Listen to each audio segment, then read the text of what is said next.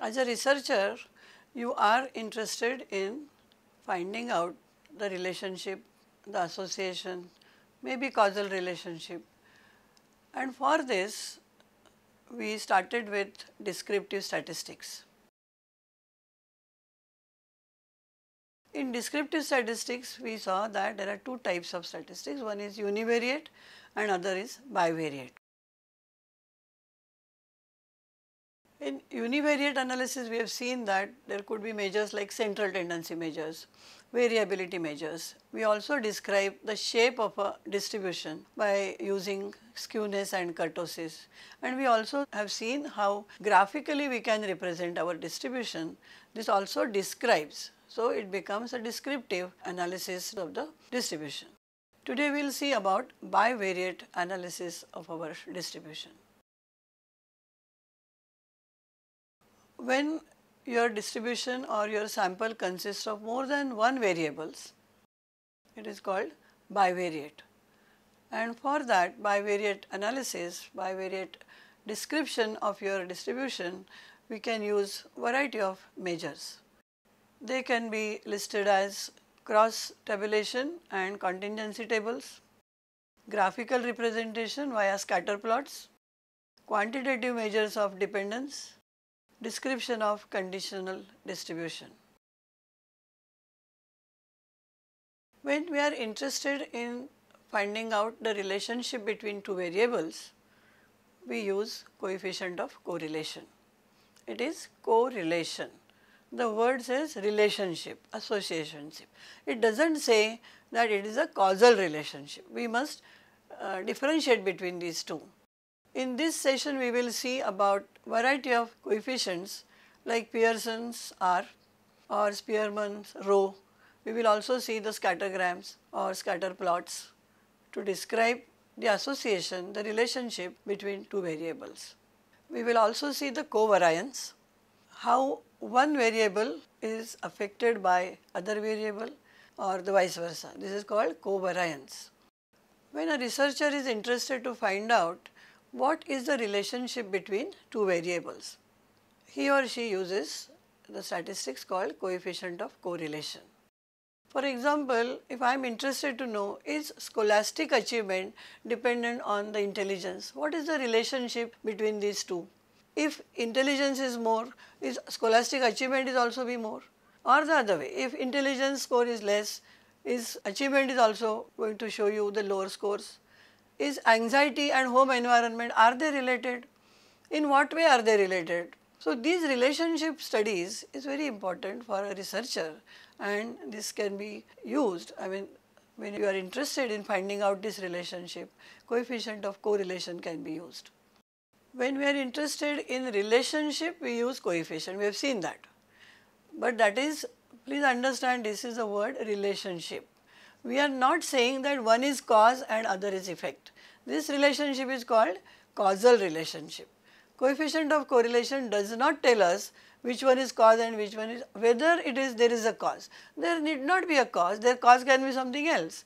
So, we are only interested in finding out relationship, not causal relationship. Coefficient of correlation does not tell us the extent of causal relationship. It does not tell us which is a cause and which is a effect. So, for example, we take the same example, anxiety and home environment. We are interested to find out whether there is any relationship between anxiety and home environment.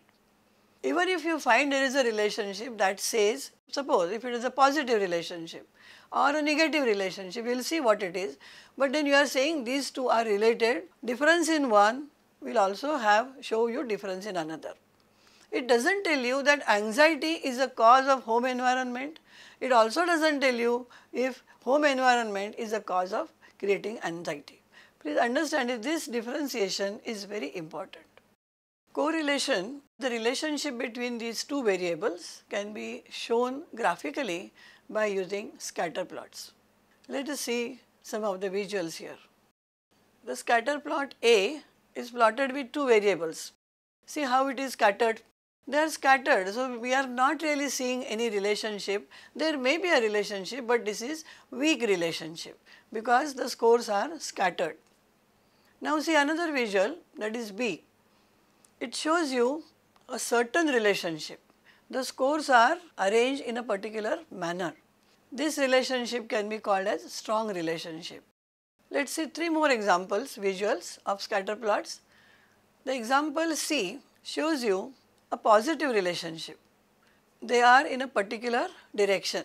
The scores are scattered in a particular direction. They are nearer to each other. This kind of scatter plot tells you the relation between two variables is positive relationship. If you see visual D, it is exactly opposite.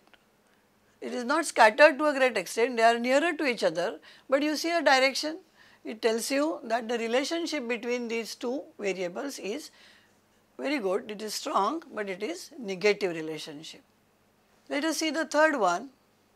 This again shows you that there is no consistent pattern, and that is why we cannot say that there is a positive relationship or a negative relationship, there is a strong relationship. We can say there is a weak relationship or no relationship at all. So, the relationship can be positive, it can be negative, or it can be 0 or no relationship. There can be many jokes about 0 relationship. You can find out anything, any relationship between these, any two variables. Now see the length of the middle finger and the scores achieved in mathematics. Would there be any relationship? If you have mathematically the scores with you, you may find some relationship, but it is near to 0. It would be near to 0 or it will be no relationship. When we say perfect relationship, a strong, very strong relationship. Perfect relationship will be, coefficient of correlation will be 1. It ranges from 0 to 1. 0 means no relation at all and 1 means perfect relationship. So, you can have on both sides. If you have 1 on right hand side, it is perfect positive relationship. If you have 1 on negative side, that is -1, that is also perfect relationship, but it is negatively perfect relationship. Now for example, if you take two variables, the radius and the circumference, you will find exactly as you go on increasing the radius, the same ratio you will increase the circumference value. That means there is a perfect relationship, it is 1. But in social sciences, we generally do not find perfect relationship. There can be a strong relationship, but finding perfect relationship is very difficult. People may say that science and mathematics are very strongly related. That means the student who is achieving more marks in mathematics may also get more marks in science. But you may not find exactly same relationship, that is perfect one relationship even in this. Let us take the same example ahead, the science and mathematics. We said that the student who stands first in science would be first in mathematics also. But that does not mean the student who stands fourth is also standing fourth in mathematics. So, there may not be a perfect relationship. Let us understand this by one example. Here there are 3 cases, case 1, case 2 and case 3, and we are talking about 5 students in each case. Their scores on variable A and variable B are given here. Let us see that. Student 1 has 68 in variable A and 120 in variable B. Similarly, the scores for every student in case 1, 2 and 3 are given. Now, if you give them the ranks, rank for each variable. In case 1, you will see that 1, 2, 3, 4, 5 has the same number 1, 2, 3, 4, 5. And in B also the same rank is given to the students. So, you see that relationship is 1 to 1. It is very strong, and if you go by ranks it is perfect. In case 2, you will see the first student is standing first in A and the last student is standing first in the variable B. If you see a relationship, it is exactly reverse of the first. This is also a perfect relationship, but it is negative relationship. And if you see a third case, you will see that there is no pattern. Any student is standing first here or getting rank first, getting rank second in any of the variables. So, we do not see any pattern there. So, we can say that there is no relationship or 0 relationship, or we also can use a weak relationship word for this. Spearman has given us statistics which is called rho, RHO, and it is denoted as rho. So this Spearman's rho is computed when we have the ranks. When we don't have the exact score, sometimes it happens that we don't have exact scores, we have ranks. So we can use Spearman's rho for showing the relationship between two sets of variables. We use two types of coefficient of correlation. One is by rank and other is by product moment. Product moment correlation is more stronger. We will also see that it is a parametric measure. So when we cannot use product moment correlation, but we are interested in finding out the relationship, we can use Spearman's rho for it. Spearman's rho is helpful to us when we have non-parametric scores. They are not distributed normally, and in a situation sometimes we cannot really give a score to it. For example, honesty. We cannot really compute honesty as a variable. So in situations like this, variables, when we have such variables, we can think of finding out relationship using Spearman's rho. In such situations, we are interested in relative positions. So who is higher, then who is lower, and then who is lower than that. We are not interested exactly in the distance between two ranks. So we are just giving them ranks. This is not a ratio scale. It can be ordinal scale as well. How to compute rho? It's very easy because we are saying this is a rank difference method. We know that on one variable there is one rank, on another variable is another ranking is given. Now let us see this example where we have two sets. We want to find out inter-observer reliability. There are two judges and they are judging the traits in say five different traits are given to them and they are judging it. So they are giving the ranks. So for trait A, B, C, D, E, F, the judge 1 is giving the ranks as 3, 2, 5, 1, 6, 4. Whereas judge 2 is giving the ranks for the same traits as 5, 2, 3, 4, 6, 1. Now our question is whether there is inter-observer reliability, whether the tools which we have prepared are reliable. This can be given by the reliability among the both judges. So now we have to find out the rho for it. What is the relationship between these two markings, these two types of ranks given by the judges? You see the difference between the two ranks. The next column gives you the difference, that is denoted by D. So you can subtract 3 minus 5, 2 minus 2 like this, or the other way. You will have negative signs for some scores or positive signs for some scores. There is a check that summation of D must be 0 because we have taken the difference. Now we square that. In order to remove the negative sign, we square it. So the last column is of D square. So you find out the summation of D square. Summation of D square is 26. Now we have a formula, rho is equal to 1 minus 6 sigma D square upon n into n square minus 1. We have the value of sigma D square and we know the n. If you substitute the values into the formula, you will get rho is equal to 0.26. Now this 0.26 is positive, but it is very weak. This is not a strong relationship. So two judges who are really marking the traits, there is no understanding between these two, there is no relationship between these two. That means either of the judges have to be removed or you have to rethink about your tools which you have prepared for testing the traits. When we expect the relationship between two variables is linear, we can use product moment correlation. And product moment correlation is more stronger and it is denoted by R, small r. Product moment correlation is given by Pearson, so we call it Pearson's R, and it is expressed in terms of ratio. Ratio means how two variables are related. If you make change in one, what kind of change is expected in other variable, and the vice versa is given by this R. This also shows the dependency of one variable on another. How dependent is one on the other is given by this value of the R. In product moment correlation, there is a word called moment. What is a moment? It can be defined as the sum of deviation from the mean raised to some power and divided by n, that is moment. When corresponding deviation in x and y are multiplied together, summed and divided by n, that means you will get summation of xy upon n. The term is called as product moment. So, product moment correlation R, that coefficient of correlation which we compute by product moment method, is given by a formula. R is equal to summation of x upon sigma x multiplied by y upon sigma y divided by n. N is number of scores. Pearson R is used when you have scores which are expressed either in interval scale or ratio scale. It is also used when both the variables are continuous.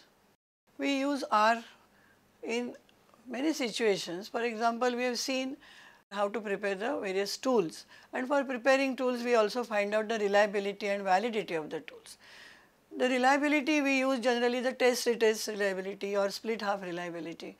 So, test retest reliability, we take scores on one occasion, we give the same test after 15 days. So, you have two sets of scores. Now, you want to find out the relationship between these two. Here we use R, and if the R is very high 0.8, 0.9, that means your test is reliable. So, a researcher can use R for finding out coefficient for reliability, coefficient of correlation for validity, and many other areas where we want to see the relationship between two variables. Now you have computed R and there is some value, R is equal to say 0.5 or 0.8 or 0.26, whatever. You want to determine whether this value is significant or not. This is called significance of R. There are two ways to find out the significance of R. One is finding out coefficient of determination and other is referring to the table of R. Let us see what is coefficient of determination. It is denoted by R square. That means the value of R is squared. If you have 0.5, then you have to square it, it will be 0.25. That is called a coefficient of determination. This R squared is a value that ranges from 0 to 1 and is the fraction of the variance in the two variables that is shared. We have two variables and we want to know what is the variance which is shared by both, and R square gives you that understanding. Let us take one example. If R square is 0.71, this means 71% of the variance in X can be explained by variation in Y. Similarly, 71% of the variance in Y can be explained by variance in X because they are related to each other. More simply, 71% of the variance is shared between X and Y. Although the coefficient of determination is a good predictor of the strength of the relationship between two variables, it does not predict significance. So, if you are interested in finding out the significance, if you have already set up a null hypothesis and you want to reject that null hypothesis or retain it, then this R square is not that useful. You have to go for another method and that is called referring to the table of R. You have set up a null hypothesis which states that there is no relationship or there is no true relationship between the two variables. Now you found out that your R value is 0.71.